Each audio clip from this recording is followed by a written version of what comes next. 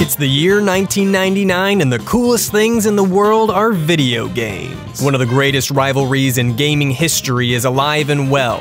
One is a blue hedgehog with speed, attitude, and overwhelming coolness. The other is a plumber. In September, Sonic Adventure hits store shelves and blows everyone's freaking mind. Your friend Zach is the only person you know that has a Dreamcast, so you go over there as often as possible to play that instant classic. And while you're there, you're gonna carve out some time to watch the coolest video game movie in town. And no, it doesn't involve plumbers. We're about to take a look at one of the most memorable movies of my childhood. So grab some snacks, turn down your lights, and get comfy, cause it's time for Sonic the Hedgehog the movie.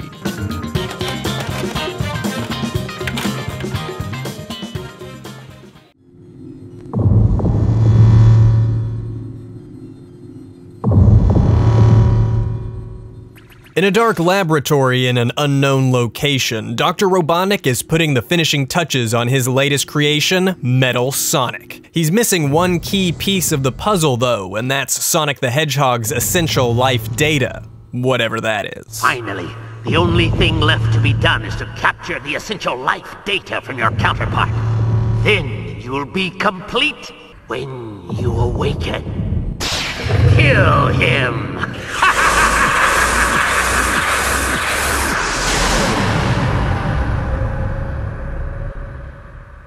Oh, hell yeah, that intro. This is gonna be epic. Sonic! I finally finished it! See, isn't it great? It's a jet-propelled bodyboard. Come on, you want to try it out? Not right now, thanks.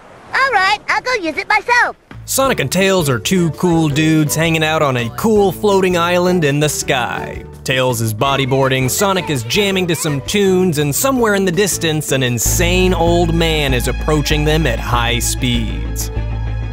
And as you've probably already noticed, don't expect to hear any familiar Sonic voice actors in here. Tails is just like a little kid with his new toy. The stand-in voices do a pretty good job for the most part, except for Tails, who is just Sonic! Help me! Wake up, Sonic! Come on! Help! Help me! Wake up, Sonic! Shut up, Tails! yeah, pretty much.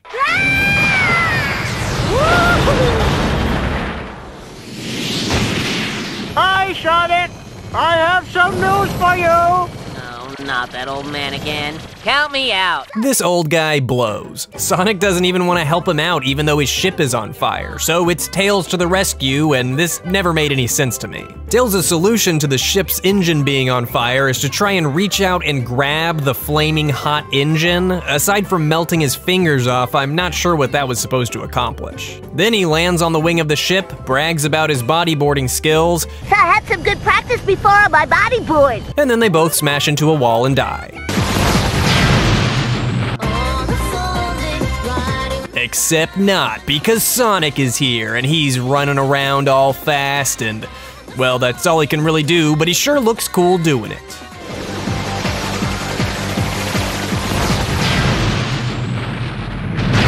Oh, Sonic, thank you! This old man came all the way over here just to tell Sonic that the president wants to speak with him. You know, it might have been easier if you just called to tell us that. I could have done that too. I'll get into that a bit more in a second, but first just appreciate this awesome sequence where the tornado's runway comes out. Look at this. It's like the scene in Sonic Adventure, only cool and good. And to top it all off, Tails is wearing a pilot hat. Why isn't he always wearing a pilot hat? I freaking love it.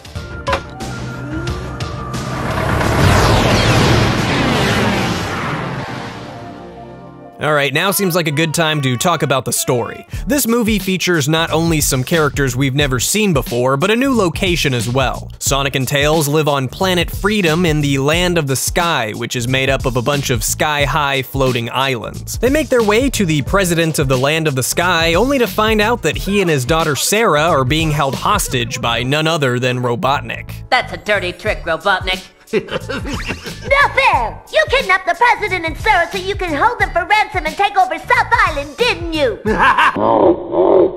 If you're saying to yourself, well, I've never heard of the president of the land of the sky before, well, that's because he sucks. In fact, he and his daughter Sarah both suck big ol' fat ones, and they both play minor roles in this story. Stupid, annoying minor roles. And don't even get me started on the theories as to why his daughter has cat ears and a tail. That's just, we don't need to go there today.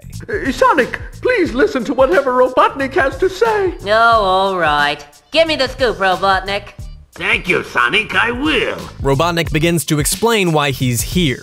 Planet Freedom is made up of two layers, the beautiful floating islands of the Land of the Sky and the surface layer known as the Land of Darkness, Pajama Sam joke. Robotnik hails from the Land of Darkness where he lived peacefully in a city called Robotropolis. Until Metal Robotnik came out of nowhere and attacked my peaceful city with a battalion of demonic robots. Metal Robotnik then sabotaged the robot generator, which creates the high voltage electricity for the entire city.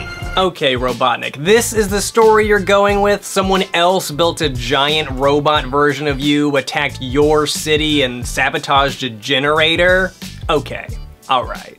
According to my calculations, if the robot generator isn't stopped by sunrise tomorrow, there will be a giant explosion! Sonic obviously wants no part in this because he's too cool to care. But can he resist the charm of an anime cat girl? Sonic, I don't care what happens to Robotnik or Daddy, but please just do this for the two of us. An anime cat girl who apparently has no problem with saying, I don't care what happens to my father when her dad is like, right there, girl, come on. Someone tell me why I should trust Robotnik when 99 out of 100 times he's lying. But what if this is that one other time? Oh?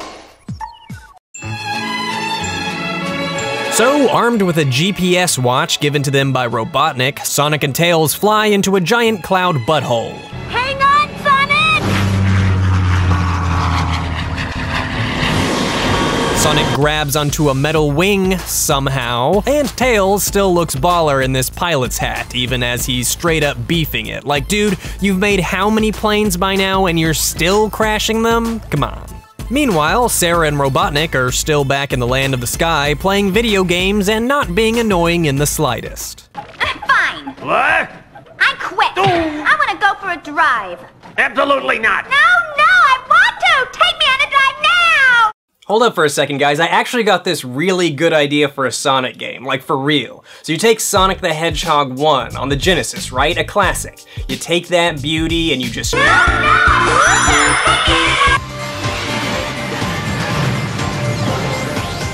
Oh yeah, here we go. This is what the kids showed up for. There's speed, there's action, there's jumping on springs and looking cool, destroying robots. I mean, when this movie does have some action, it really reminds me why I liked it so much back in the day.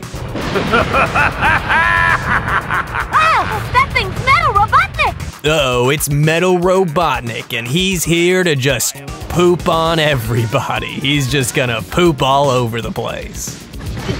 What is this stuff? It's poop, dude, you got pooped on. Just as things are looking their bleakest and it looks like the almighty poo of Metal Robotnik is too much for our heroes to handle, in comes Knuckles and he is looking fly. Look at that hat. Knuckles! Hurry and save Sonic! Ow! Knuckles is kicking people in the face, there's bodyboarding, Sonic is drowning to death, Knuckles steps in poop. This is the movie that Sonic fans were asking for.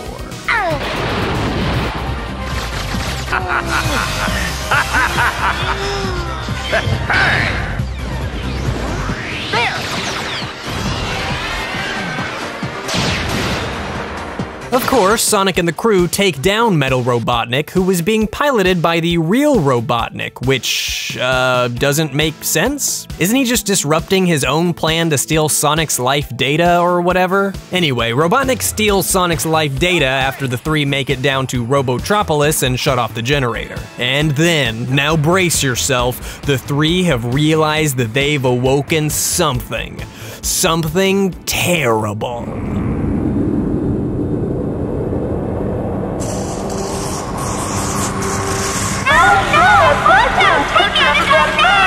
Okay, I'll stop doing that now.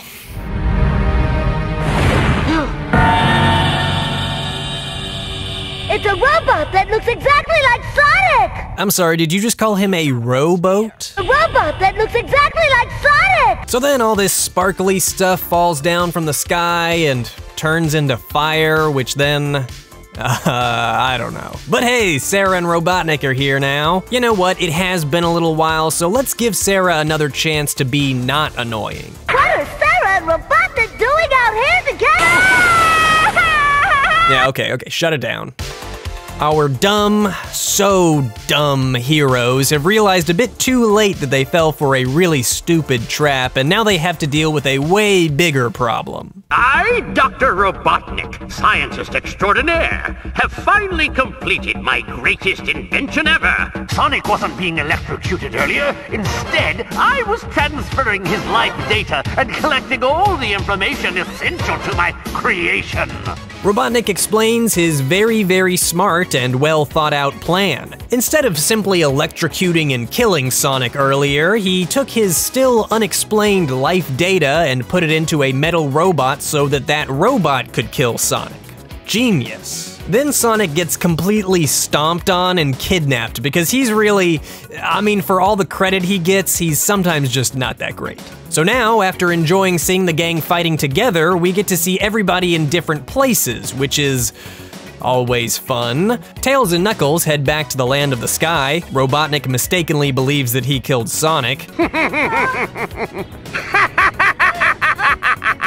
Sonic will never again be a pain in my egg! The president is like way far behind in the information department. Could this be the work of Metal Robotnik? And Metal Sonic visits the old man owl from the beginning of the movie. Wait, what are you doing? Stop! Old man! Old man, where are you? It doesn't look like anyone's even been in here. I'm behind you, Tails. You've come home early.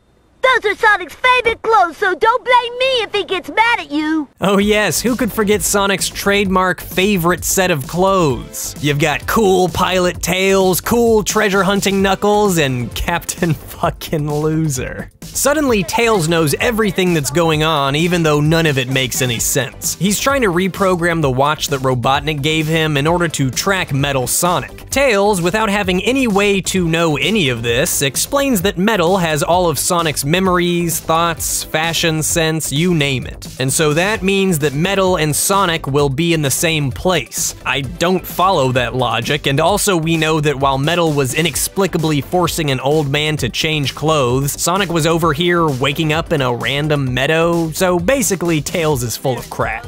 Meanwhile, Sarah and Robotnik are over here dressed up really nice for some reason. Once Metal has destroyed the land of the sky, we'll be the only ones left. Then we can get married. Rock-a-bye robot on the egg top.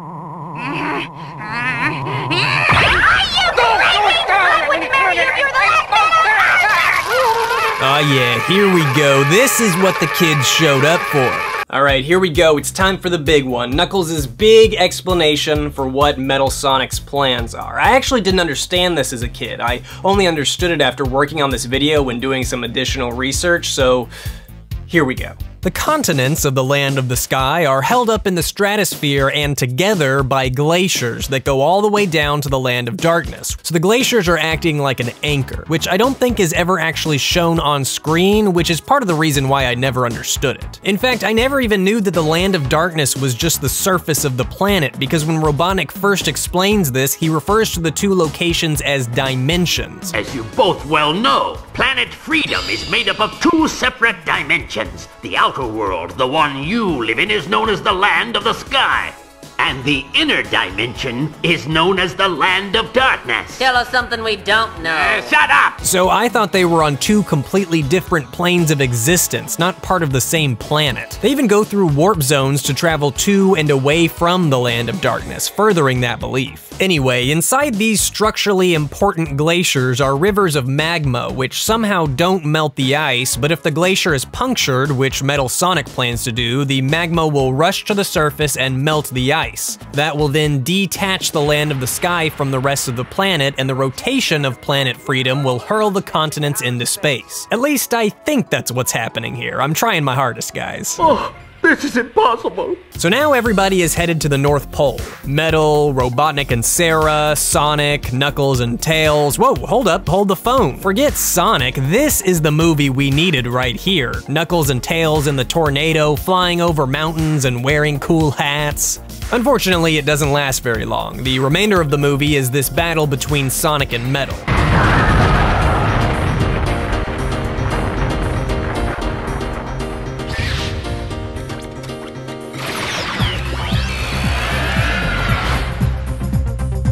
And you know what? I guess the scene does show the glaciers holding up the land of the sky, but they don't really look that tall to me. I think maybe I still just don't understand. The good news is that everyone gets their moment to shine in this last fight scene. Sonic gets a memorable line. You might know everything I'm going to do, but that's not going to help you since I know everything you're going to do. Strange, isn't it? Knuckles saves Sarah's life, which is good, I guess. Gotcha! That was close! Hey, Knuckles! Tails shows that he actually does know how to fly, and he even gets to do a last-second eject from the tornado, which is rad. Steady, ready, careful, fire!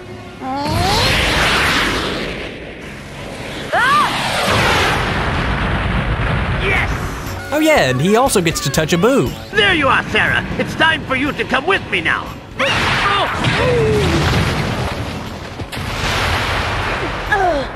Tails! Get off!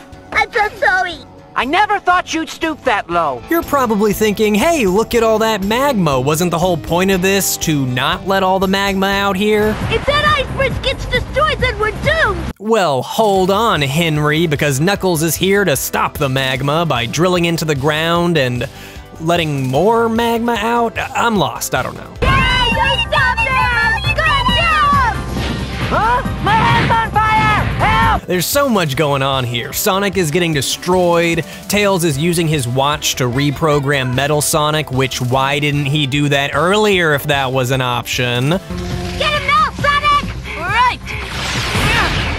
Sonic! Good work, Tails. You saved us. The president shows up and flies right into the glacier. Like, what the hell, dude? You're useless. If that ship explodes, then the planet is doomed. So Sonic blows up the ship, and this is just getting harder and harder to explain as we go. And I also just now realized I think I skipped over the part where Metal looks up Sarah's skirt, and since their minds are linked, Sonic starts enjoying it. Wanted to make sure I pointed that one out. Don't look there, you pervert! I get it. You're synchronizing yourself with metal. For no discernible reason, Metal saves President Idiot and Old Man Fucking Idiot, and apparently that one act of kindness is enough for Sonic to jump down into a lava pit to try and save him from robot death. Grab a hold of my hand! And here it comes, the climax of the movie. We finally get to hear the epic voice of Metal Sonic. There is only one Sonic. Sometimes when I make robot jokes, I go, beep boop, I am a robot, beep boop. And I think that's what they were going for here. I'm not really sure why, but it's like someone sat down and said, hey guys, what do robots sound like? Beep boop. Oh yeah, perfect. Let's make them sound like that. It's gonna be epic. Beep. I am a robot. There is only one Sonic. Beep boop. So Metal dies, and we can clearly see that there has been some serious damage to that glacier. I guess this right here was the ever-important we can't break this glacier, but the president clearly crashed a ship into that, which blew up, so I don't know. Like, how did they stop the lava from going everywhere? How did the ice not melt? Maybe they were just so vague about explaining everything because they knew it didn't make any sense and that kids really wouldn't care. But the movie winds to a close and nobody seems interested in maybe charging Robotnik with a crime or anything. They all just kind of live happily ever after, I guess. I'm getting out of here, Knuckles! Hey, wait a minute, Sonic!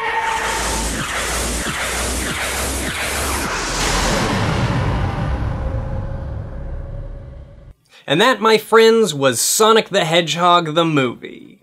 Or was it? Yeah, it was, although it wasn't actually a movie.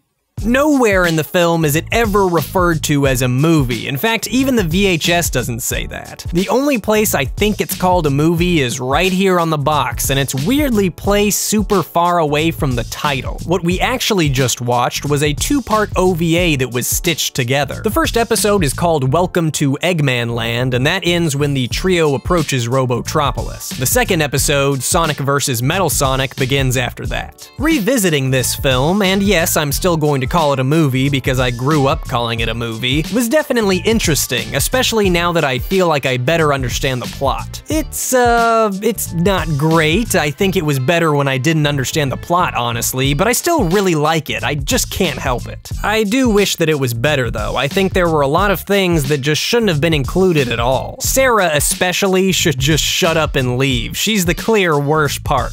I'd much rather have Amy around, bonus points if she's hitting stuff with a hammer. But even though there are some obvious shortcomings, it does deliver some really satisfying scenes. I really like Sonic and Tails' house here. I wish we got to see a bit more of it because it's a really cool location. I also quite like the art style, aside from Sarah, who just looks like she was copied off the cover of a how to draw manga book. Tails getting to fly around in the tornado, wearing a killer pilot's hat, and getting to tinker with gadgets was also super cool. I've always been a big Tails fan. Also, Knuckles is welding at one point. I love it. Give me a movie where it's just these three guys at home living on their cool floating island, piloting planes, wearing hats, and maybe Robotnik is there, but he isn't carrying around a screeching cat girl all over the place. You know what? Maybe you don't even need Robotnik. Just have these three guys go on a treasure hunting adventure with Treasure Hat Knuckles. I'm all over it.